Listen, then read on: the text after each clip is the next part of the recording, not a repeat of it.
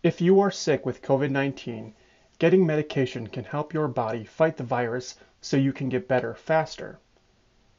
The medications, which include monoclonal antibody treatment, are for people who test positive and have mild to moderate symptoms. They can keep you from getting so sick that you have to go to the hospital. You can only receive medication within the first 10 days of having COVID-19 symptoms, so it's important to act quickly. Visit